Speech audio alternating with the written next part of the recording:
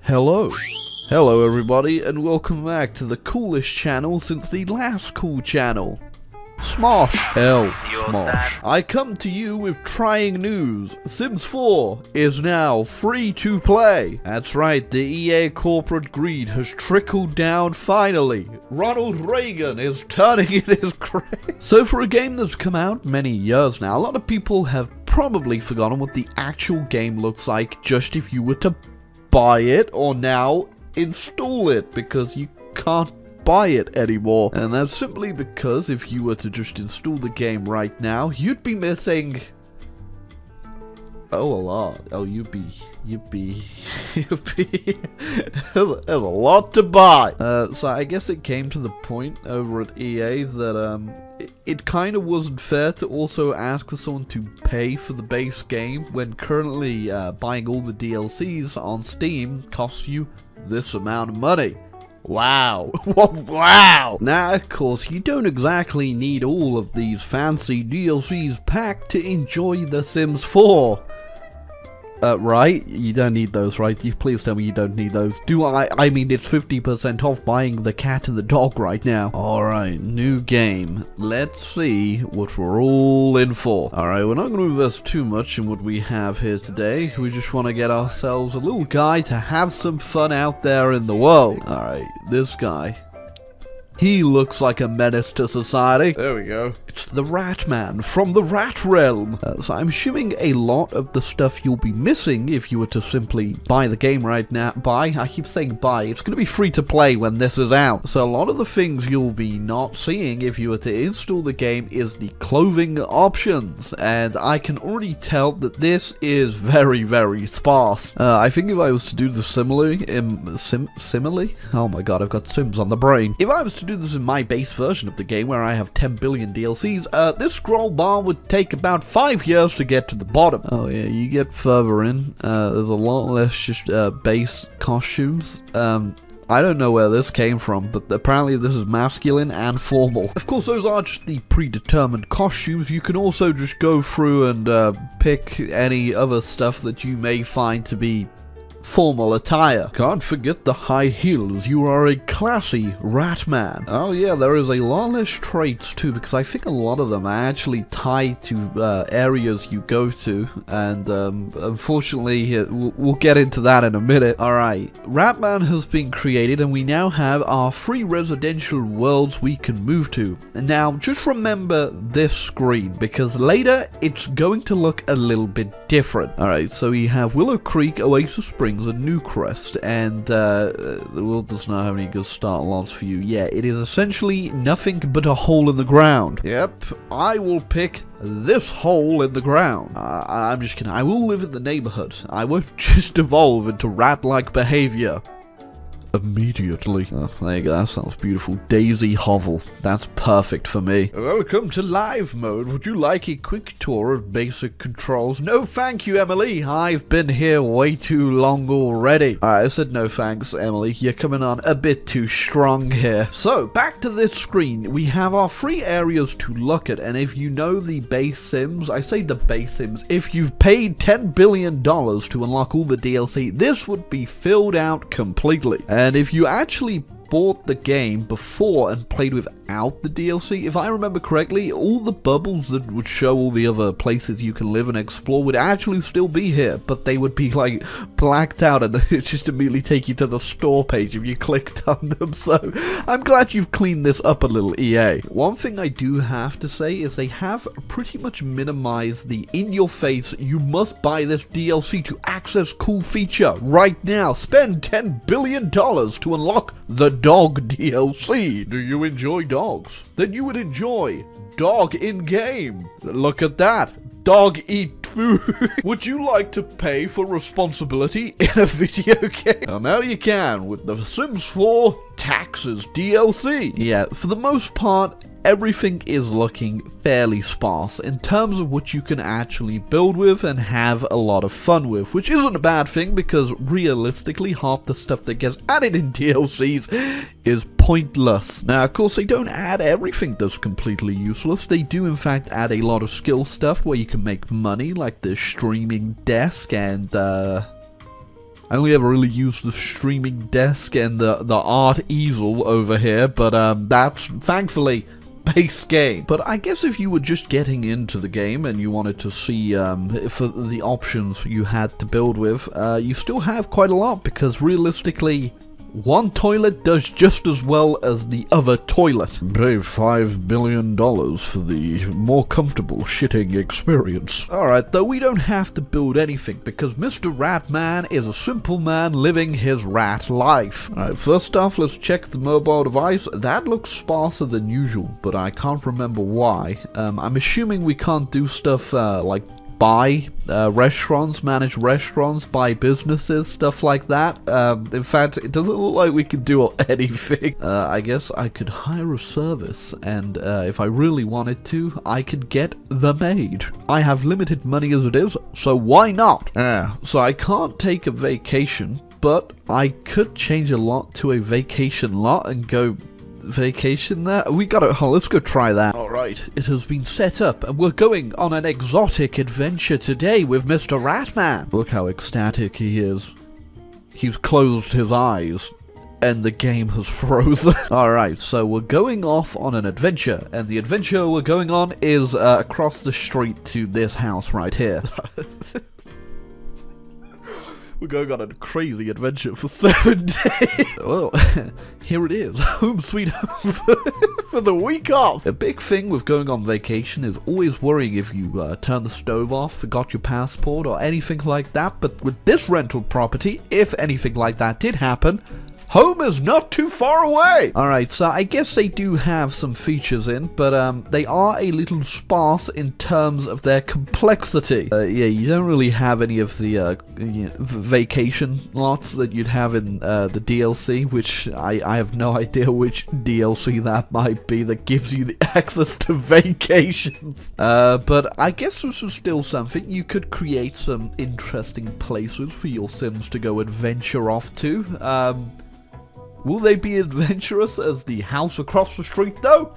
No way! Alright, it's been long enough. I should probably get to harassing my neighbors. Hello. As you can see, I am in vacation mode, in the vacation hotspot. Would you like to be friends?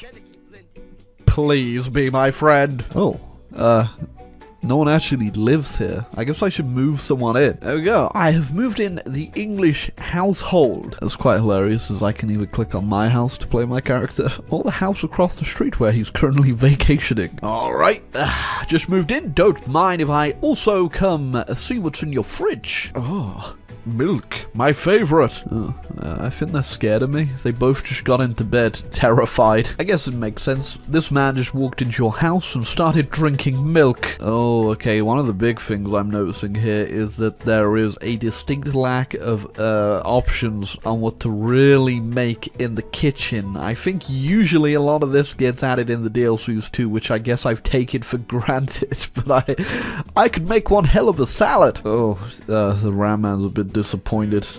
He didn't enjoy the milk. Yeah, I thought this was an old man, but he's got like the the Zoomer haircut. I have no idea why they are both like absolutely scared right now.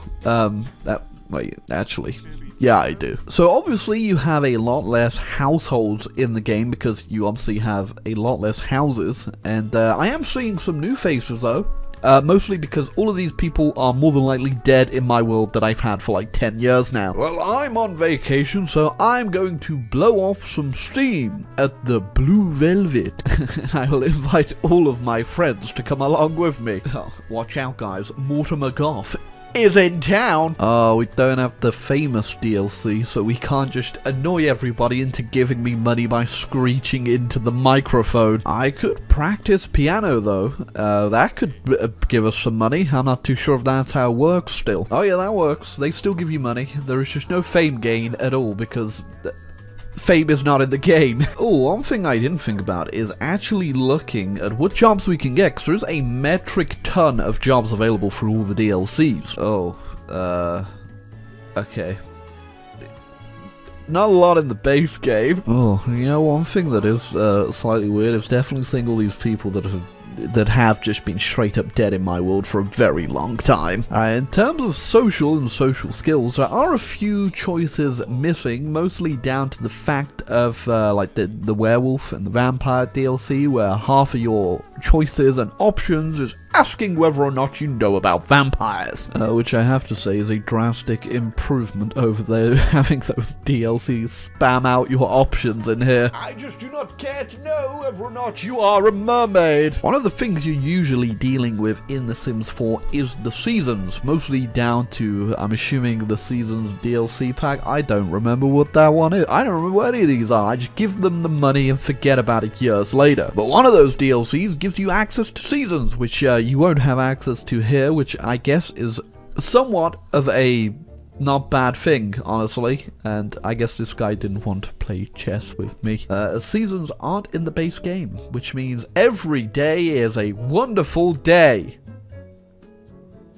of nothing. It's all just, it's just all bright and sunny. Yeah, so no seasons means like no winter. I'm assuming you don't get all the special events around those seasons too, winter, Christmas, I can't remember what they call it. Yeah, because usually I'm used to having a lot of stuff in here about all the upcoming events and stuff happening throughout the towns, but I guess we just get the cycles of the moon now. I mean, you still can plan a few events out, like a house party. Have no friends. Oh, I found some time capsules as well laying around. Look, I just got myself a Funko Pop. Wowzers, epic win. I have no idea what these things are. Also just notice I'm still carrying around that milk too. Almost spoiled, might as well have a little drink, shall I? Yeah, so I think there is a distinct lack of stuff to do, especially if you've already been, you've had the great opportunity to test out some of the stuff the DLC actually gives you. It seems you're mostly limited down to actually visiting households and whatever is placed on the map. Now, I think you can also just move in your own lots, and let's see if we can put anything interesting down. The big problem is putting anything down that'll actually work is going to be a bit of a problem, because there is a lot of stuff that's going to be missing. A lot of stuff. Oh, yeah, that's not a good sign, is it? Oh, I could put down a club. I mean, we already have a couple clubs on the map, but why not, eh? Yeah, there's really not a lot to go by in here. We got a few residential places. We have a couple nightclubs and mostly bars and gyms. There's really not a lot to put down. No restaurants at all, because, well, you need to pay money for that. You must pay for the DLC to be able to eat food, little friend. Alright, now we also have stuff that people have uploaded as well that we can check out, but the problem is I'm not too sure how much of this is gonna be for us. Oh, yeah, for the base game, a lot of the highly rated stuff, unsurprisingly, it was shared just a couple years ago. Which does make sense, but realistically, how many different museums and bars do you need for a town? I guess we'll put down the Museum of Fine Arts, though. Oh!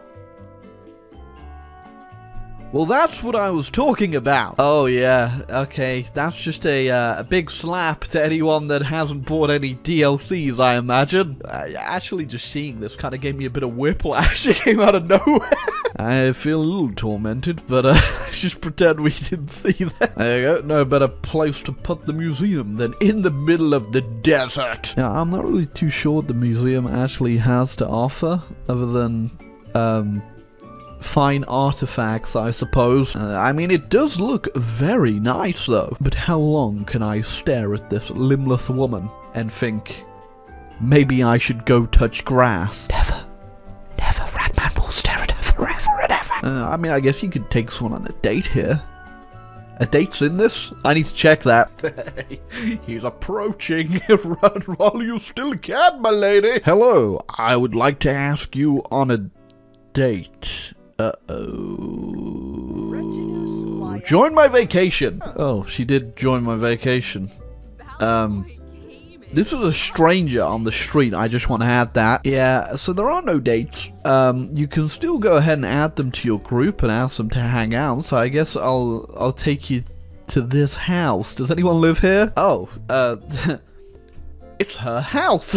How convenient. Okay, I won't lie. Your house, it looks a lot better than mine does. Oh, it might just be a coincidence, but Rare can't shake the feeling that others are constantly judging him. Is it his hair, personality, friends? Whatever it is, Rare is afraid that this won't be the I think it might be all of the above. There you go. You can't have dates. Make your own. You don't want to watch me? Look how strong he is. Why did you walk away? I'm impressive. Yeah, I think Rama might have a case of CM play solo. Our real question is, if I just go sleep in your bed, will you be upset and kick me out? Yeah, they will. Come on, guys. It's me, the Rap Man. Oh, I guess I'll take a bath and then leave. Hey!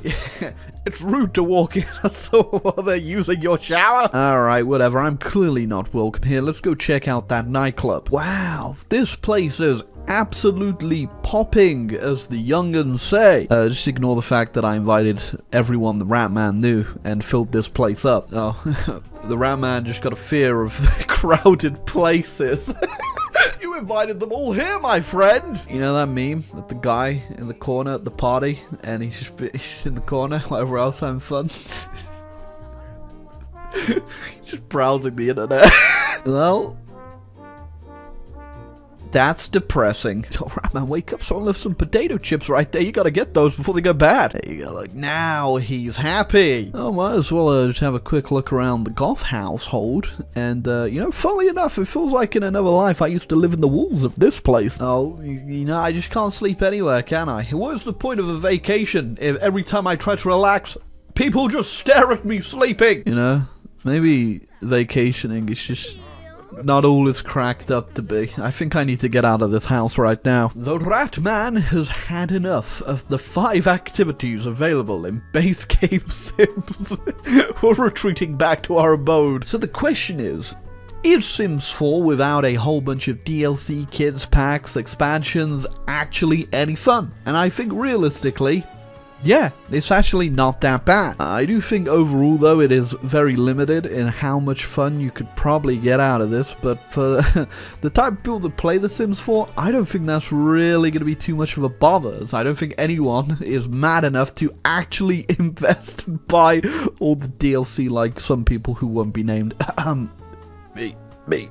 I think if you want to have the best experience in The Sims 4, though, you definitely do have to invest into some of the DLC, but I think you could also get a lot of enjoyment just playing the game as it is, and you should definitely do your research on what to spend your money on DLC-wise. Don't just go into it thinking, hey, I might like this one, I might like that one, because realistically, you could hate it. As someone who owns pretty much all the DLC, yeah, a lot of the features will just go under the radar. A lot of them definitely ain't worth the damn price, and you should be very wary before you buy. Just because you see that slash in price on sale or whatnot, don't let them sucker you in. Especially because Sims 4 going free to play does probably mean that they are in development of a new Sims, and that the Sims 4 probably doesn't have a lot of life left in it, and you're gonna have to rebuy all these DLCs through another 10 years of game development, which is just insane. But we'll see on that. I'm not gonna trash EA and Maxis too hard, although they definitely deserve it. But we'll see what The Sims 5 brings upon us when it does arrive, whenever that may be. But yeah, if you wanted to ever check out The Sims 4 and see if you'll enjoy it, it's free to play now. Go check it out. This video isn't sponsored, it never will be. I think EA would ever touch me with a 20-foot pole. But for now, our little rat man is sleeping gently, and I'm going to retreat back to my Sims 4 that is a bastardization of what this game ever was supposed to be. So if you enjoyed this little look, a bit of a different video in The Sims 4, feel free to leave a like, hit the subscribe button down below, and check out more funny little videos on the ISP channel right now. But until then, rat time.